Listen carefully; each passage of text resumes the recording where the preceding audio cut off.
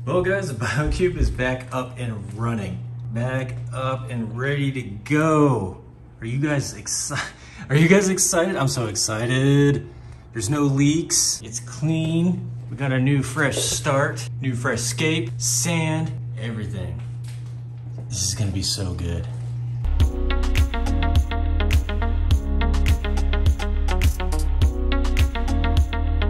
Hey you guys, real quick, if you want to support this channel, the best way to do that is by hitting that subscribe button, hit the like button on this video, and leave me a comment down below.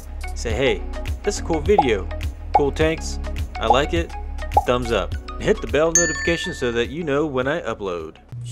Hey guys, how's it going? Brian here, and welcome back to the channel. Today we're going to be doing the BIOCUBE build series, and we're getting it wet. Let's go. Alright guys, this is our rock that was supplied by Reef's rock. It's been cycling in here for at least a month, so it should be good to go and ready for our BIOCUBE.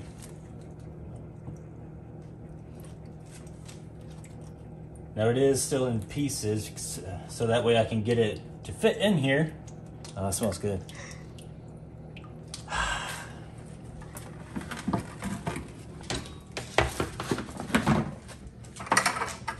Let's get this in the tank.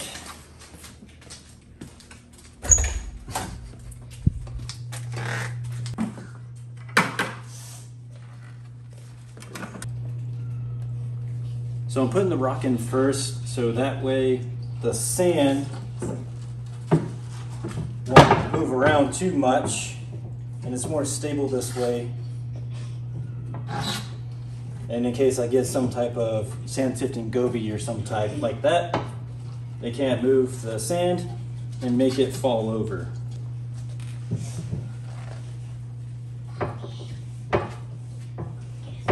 Now if you missed this video on this rock, I will link it down below or put a card up above right now, so that way you can see how we were building this and a little bit more info that's on this rock. Well guys, this is our finished aquascape for the BIOCUBE. Now I really like how much surface area there really is on top of this thing. Just looking down, it feels corner to corner. It's like it's a nice bonsai feel to it, and I thoroughly enjoy it, and I think it's going to be really great for the corals that we are going to put on it.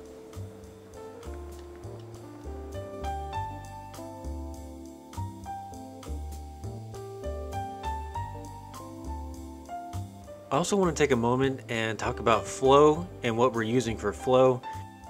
Flow is super important in a reef tank because this is how your coral get their nutrients and also export their waste. It's super important. You do not want stagnant water.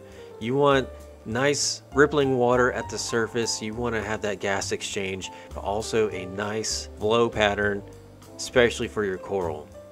Another key factor of having really good flow in your reef tank is allowing that detritus to not build up and settle in a corner or on the floor in the sand or even on your rock and become a nutrient hazard. Instead, it'll get suspended into the water column and filtered out through your filter socks or rollers or whatever you're using. In a future video, I'll go over flow more in depth.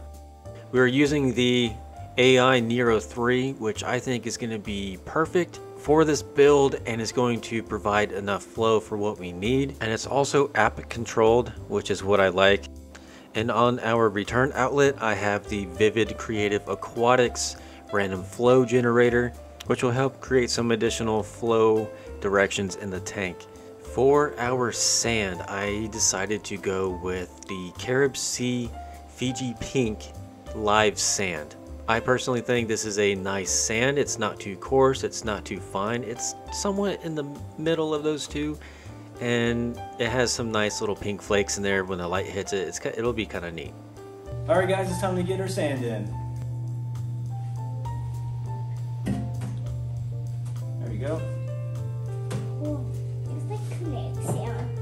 Yeah. Oh, yeah.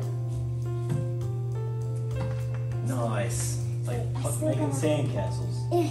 There's no tiny bit. Yeah, we'll get that. Ah, That's perfect. Let's put it right on top. Hey! yay, good job, Elliot. Is it There it a is. tiny bit wet? Yeah. Nice.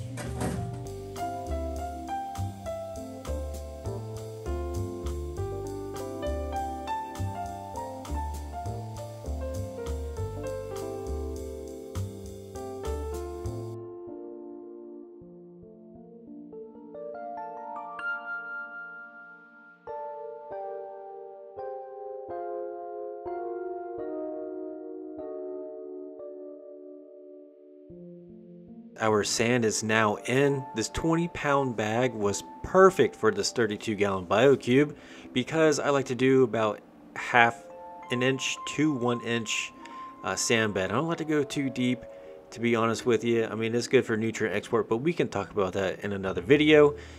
But the sand is in. It looks great. So good. The contrast is really nice, and I'm looking forward to getting it wet. Let's go.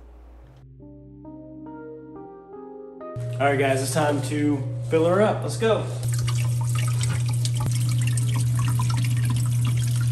All right, guys, so a really big important thing is when you're filling up a tank, new or especially used or reused, make sure you're looking this tank over and over for leaks, because if you don't catch it soon enough, it's gonna be all over your floor.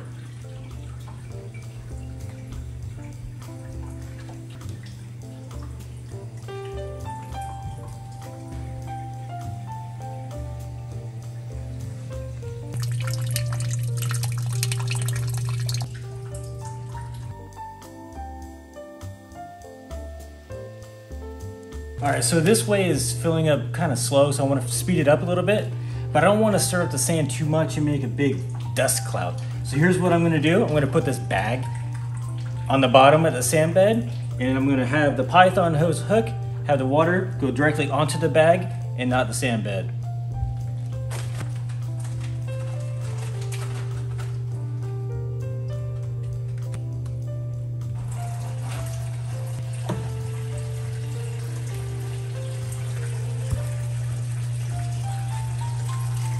Just like that, it's going onto the bag and not kicking up the sand as much as it would directly going to the sand.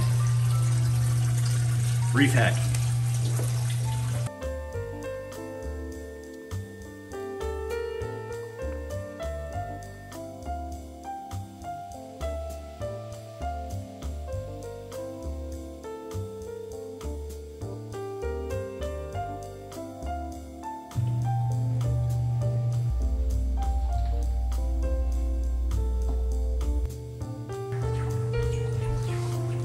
So awesome, guys, it's back. The BIOCUBE is back. A little cloudy, but hey, it'll clear up in a couple days.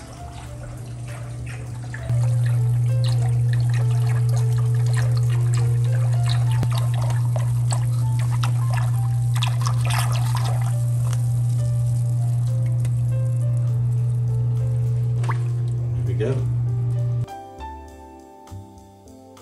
But I think it's really fun to ask you guys, what kind of coral would you like to see in here?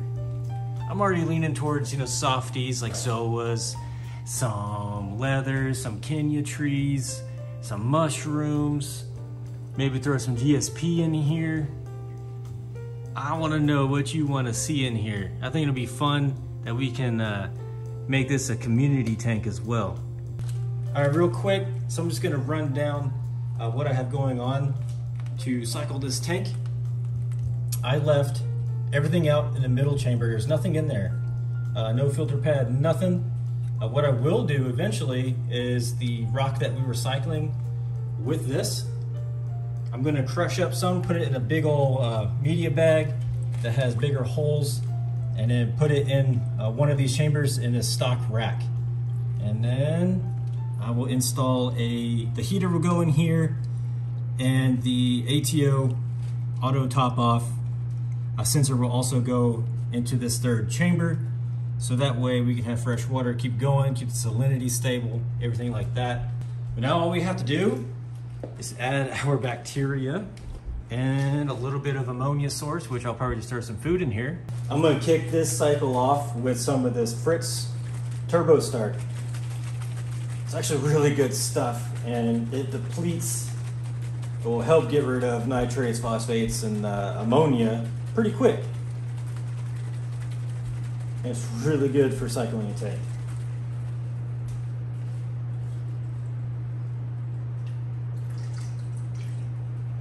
Ooh, baby. That's all there is to it. We used live sand that has bacteria in there. And also our rock is now live rock because I've been cycling for over a month.